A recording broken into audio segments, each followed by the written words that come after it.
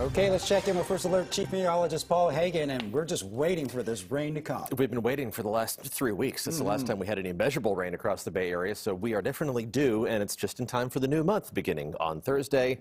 December, usually our wettest month of the year.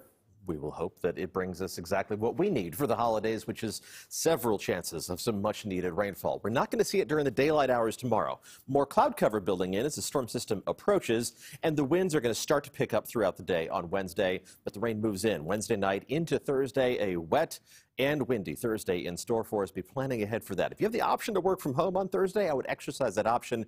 It is going to be sloppy on the roads in the morning, but also potentially in the afternoon, especially for the South Bay. There's that increase in cloud cover as we head through the day on Wednesday. Outside chance of a shower skirting into the North Bay during the afternoon, but most of that moisture is going to evaporate on the way down. The bulk of the actual rain still farther to our north, but it begins to edge into the North Bay by late Wednesday evening, likely by the time you're about to hit the pillow. And then that rain is going to spread across the Bay Area as we head into early Thursday morning. Futurecast indicating this band of rain that's going to be heavy and accompanied by some gusty winds making its way in right at the peak of rush hour Thursday morning. Now, this is one version of one forecast model. There are others that are a little faster, others a little slower, but the timing on that could have a significant impact on the Thursday morning commute. Then that heaviest rain makes its way across the Bay, into the Tri-Valley, into the Santa Clara Valley, and still raining for eastern and southern parts of the Bay Area Thursday afternoon, finally beginning to wind down as the sun goes down Thursday evening. A little bit of snow around Mount Hamilton, the higher elevations picking up a little bit of that. And then we dry out Thursday night and Friday with another round of rain headed our way already by late Saturday into Sunday. Now, about those winds, they're not going to be too strong during the daylight hours yet, but gradually picking up and becoming more noticeable by tomorrow evening. The strongest wind gusts are going to be arriving by midnight Wednesday night. We're talking about 25 to 35 mile-an-hour gusts at that point, and still windy out there for the Thursday morning commute. 35 to 45 mile-an-hour gusts, and again, this is forecast model data. None of the computers are perfect at their jobs, but they are all consistently pointing at a windy Thursday morning as that heaviest band of rain makes its way through, even indicating some 50-plus mile-an-hour gusts.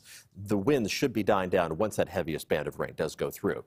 Again, how much rain are we talking about? Half inch to an inch on the low end, which it depends on where that band of rain decides to orient itself. If it goes just a little bit farther north, then these numbers north of the Golden Gate will be significantly heavier. But in general, we're talking from a half an inch to an inch to then an inch to an inch and a half of rain farther to the south. Good soaking rainfall, and it's going to be a snowmaker for the High Sierra.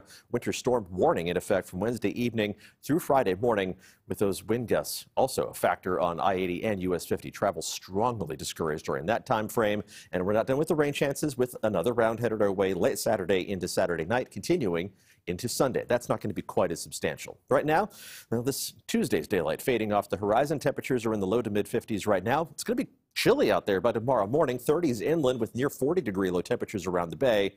And then highs tomorrow struggling to warm up, but we'll make it up to within 2 or 3 degrees of what's normal for this time of year. A mix of upper 50s and low 60s for most of the Bay Area.